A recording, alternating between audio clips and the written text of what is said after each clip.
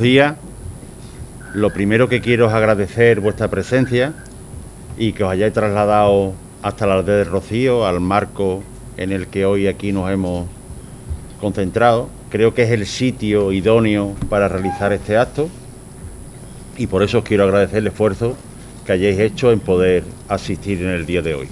Me acompañan en la presidencia de la mesa la alcaldesa de Almonte, Rocío del Mar Castellano, la concejala y teniente de alcalde Macarena Robles, y a mi derecha está el director del Espacio Natural de Doñana, Juan Pedro Castellano. Tiene usted la palabra para hacer la presentación.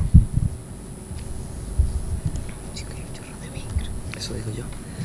Señor presidente de la Asociación Nacional de Criadores de Ganado Marimeño, señor director del Espacio Natural, señora concejala de Hípica y Ganadería del Ayuntamiento de Almonte, señores y señoras, en primer lugar debo agradecer a la asociación la invitación a este desayuno informativo y felicitarnos por el hecho de que este año, después de 2 años sin haberlo podido celebrar, por el paréntesis que produjo la pandemia, podamos celebrar, como digo, la Saca de la Yegua, una de las tradiciones más interesantes y antiguas de nuestro municipio.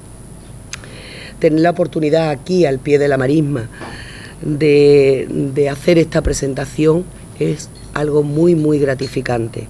La primera idea, la sensación que me produce este espacio y la riqueza cultural que acoge, entre la que destaca de forma muy relevante el uso tradicional de la Saca de la Yegua, es la de la necesidad de su preservación, como la propia Saca, para las próximas generaciones, sencillamente porque es de lo más valioso de nuestro patrimonio, fruto de la interacción del hábitat humano y medioambiental, un binomio inseparable. Precisamente por el creciente valor y la proyección que ha ido adquiriendo la Saca de la Yegua, el Ayuntamiento de Almonte viene convocando un concurso fotográfico que lleva el nombre de esta tradición, de la Saca de la Yegua, y alcanza este año su 14ª edición. La riqueza plástica de la Saca de la Yegua está fuera de toda duda, y si hay un arte que pueda reflejarla es la fotografía, que nos ha proporcionado en estos años imágenes impagables de una actividad ganadera que está íntimamente ligada a nuestro territorio y también a la idiosincrasia de nuestro municipio.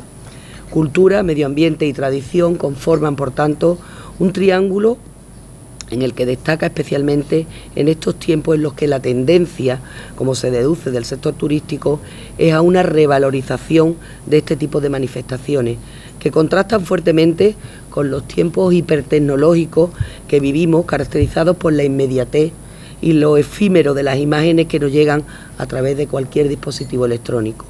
La Saca, en cambio, es el emblema de lo secular, de la permanencia en el tiempo. Por eso, una buena fotografía de la Saca de la Yegua es, de alguna forma, atemporal, como todo aquello que fundamenta nuestras raíces culturales. En las sucesivas ediciones, como digo, del concurso fotográfico, este ha ido creciendo en el número de participantes. En la última edición, de la de 2019, se presentaron 188 fotografías. La edición de este año presenta 2 novedades: el aumento de la cuantía del primer premio, además de que la fotografía ganadora servirá para el cartel anunciador de la Saca de la Yegua del próximo año 2023, y que la exposición se hará a través de un vídeo en lugar de una exposición física, con la selección de las mejores obras presentadas, que se proyectará por primera vez el mismo día del acto de entrega de los premios y donde se dará a conocer el fallo del jurado en el último trimestre del año. Después de la entrega de los premios, esta exposición en formato digital será ampliamente difundida por los medios locales y las redes sociales e institucionales. Quiero recordarles que el plazo de entrega es hasta el viernes 29 de julio y que cada interesado o interesada podrá presentar un máximo de 5 fotografías. Las bases van a ser difundidas ampliamente a través de la televisión local, de Doñana Comunicación, de folletos, en nuestras redes sociales e incluso a través de la revista de feria de Almonte de este año. Debo agradecer por último la colaboración en este certamen del Hotel y Restaurante El Toruño, la cooperativa Marismas del Rocío, Doñana Visita, de la Asociación de Fotógrafos de Almonte y además de Doñana Enfoca, Asociación de Fotografía, y por supuesto de la Asociación Nacional de Criadores de Ganado Marismeño. Muchísimas gracias a todos por habernos acompañado y buenos días. Bueno, pues vamos a desvelar el cartel de la Saca la Yeguas 2022 en este momento para que sea conocido y podamos publicitarlo.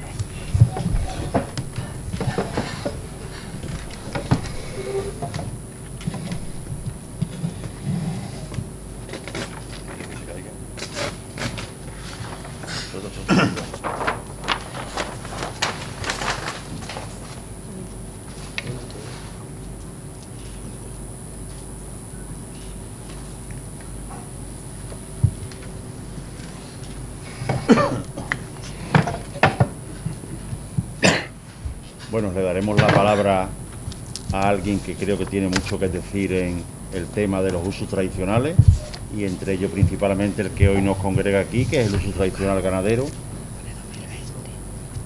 que es el director del Espacio Natural de Doñana, don Juan Pedro Castellano.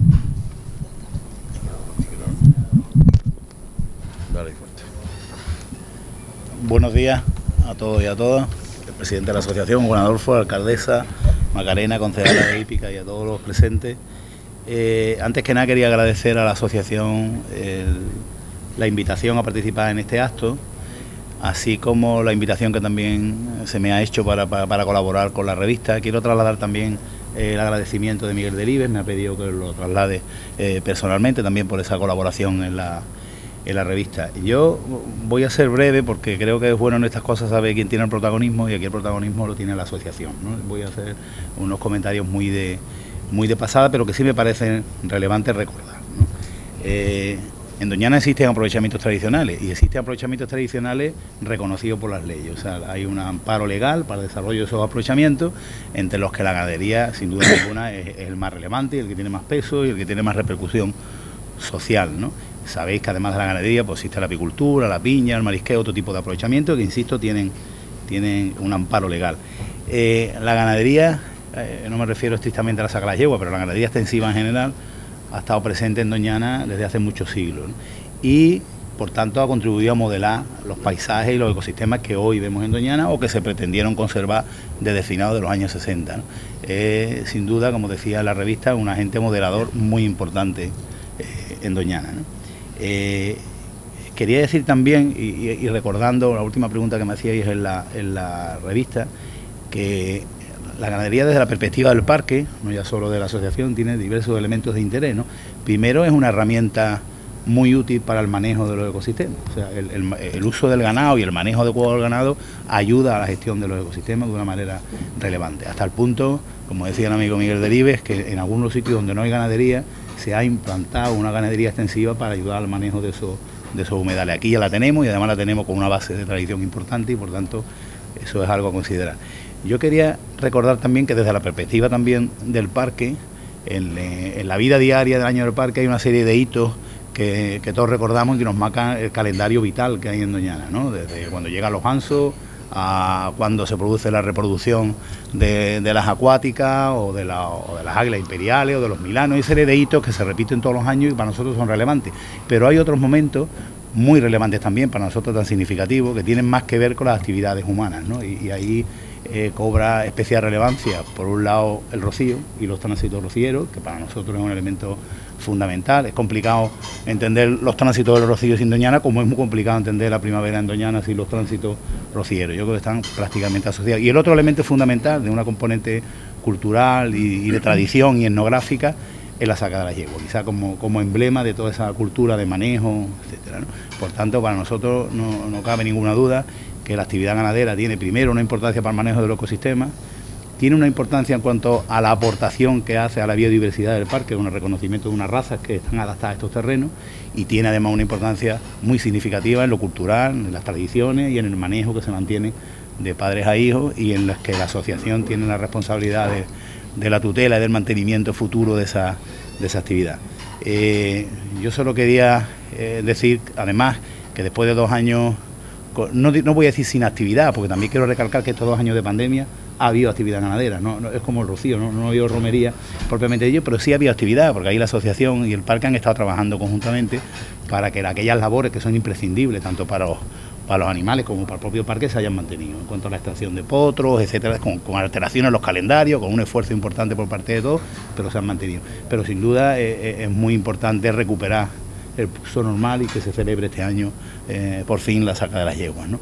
Yo solo quería recordar también que el parque tiene un claro compromiso de colaboración y de mantenimiento en la actividad ganadera extensiva y en el mantenimiento de estas tradiciones, especialmente la Saca de las Yeguas, que ese compromiso se traslada en que tenemos un trabajo diario que se ve menos que estos actos, ¿no? Pero que es muy relevante, de comunicación permanente entre la asociación y el personal del parque, y que ese compromiso, en el caso concreto de la Saca de las Yeguas, pues implica también un trabajo conjunto de colaboración, además de las funciones propias del personal del parque, de vigilancia, etcétera, pues un trabajo de colaboración que el personal de la asociación conoce bien, porque se hace conjuntamente con ellos, del control de los animales, cuando vuelven, cuando se van, etcétera, que me parece importante. Así que yo, sin más, solo desear que este año tengamos una magnífica Saca de las Yeguas y agradeceros a todos vuestra asistencia. Muchas gracias. Bueno, pues por continuar el acto y por recordar ciertas cuestiones de la asociación, yo quiero recordar en el día de hoy que la asociación tiene 2 objetivos fundamentales. Uno es la preservación de una raza, la marismeña, que está en peligro de extinción. Somos ganaderos de bovinos y equinos, las 2 razas están en peligro de extinción y nosotros somos los garantes de la pervivencia de esta raza porque tenemos pocos animales en la gestión del libro genealógico de pura raza. Y luego, añadiendo a las palabras que Juan Pedro nos ha dado, creo que también es muy importante reseñar que somos garantes del mantenimiento de un uso tradicional dentro de un espacio natural. Desde la asociación que presido, y creo que desde todos los componentes de la asociación, tenemos claro que es importante la simbiosis entre el hombre y la tierra.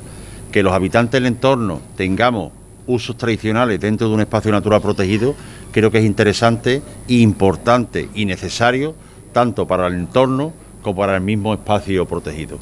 Hasta ahora, nosotros hemos contado, como no puede ser de otra manera, con la normativa que nos ampara a la actividad que estamos teniendo, como ha dicho antes el director del Espacio Natural de Doñana, y nosotros, lógicamente, queremos trasladar nuestra actividad al mundo, y para eso no cabe más que tengamos que salir a los medios de comunicación y que tengamos que hacer ciertos actos que queden y que pervivan. Entre ellos nos propusimos crear una revista, que es la revista marismeña. Este es su 2º ejemplar, y esto no es más que trasladar a la ciudadanía cuál es nuestra actividad y que se nos conozca. Una labor pedagógica de la actividad ganadera, que no sea de oída y que no sea transmitida de palabras, sino que quede y que perdure la actividad a lo largo del tiempo. Esta revista, que es la 2ª, lógicamente el protagonismo que le damos a la raza y al marismeño. Nosotros vamos a publicitar ya esta revista y hoy os entregaremos algunas revistas, las que necesitéis, y las pondremos a disposición del público general a efectos de que nos conozcan y de que compartan con nosotros cuál es la tradición que somos garantes de su pervivencia. En segundo orden de cosas, este año la asociación, como un hito importante, vamos a tener el día 17 a las 9 de la noche en el Teatro Salvador Tábora, y quiero agradecer al ayuntamiento que está aquí conmigo en la mesa el que nos ponga a su disposición los medios necesarios para que podamos realizar nuestra actividad. Vamos a tener un acto de exaltación de la Saca de las Yeguas. Realmente, desde la Junta de Gobierno que presido, hemos querido exaltar a los socios más antiguos, aquellos que han perdurado, que han mantenido la tradición ganadera a lo largo de los años, porque realmente nosotros, el sentimiento ganadero que podemos tener dentro de lo que es el espacio natural, hoy el espacio natural, antes no era espacio natural, y también teníamos, como ha dicho Juan Pedro, esa actividad ganadera desde tiempo inmemorial, lógicamente queremos exponerlo y queremos darle un realce, queremos tener una actividad más allá de lo que es la actividad ganadera, y es poner en valor nuestro sentimiento en un acto. En este acto va a ser un acto de exaltación que, como he dicho, va a ser dirigido por José León, y le vamos a dar un homenaje a los socios más antiguos de la asociación. Y luego el siguiente acto que tendremos dentro de lo que es el acto de Saca las Yeguas es el certamen agroganadero Saca de las Yeguas, que ya empezamos lógicamente antes de la pandemia, creo que el primero fue en el 2018, donde abrimos las puertas del recinto ganadero a todos aquellos visitantes, y tendremos una serie de actos que lo que harán es complementar lo que es la actividad ganadera en sí.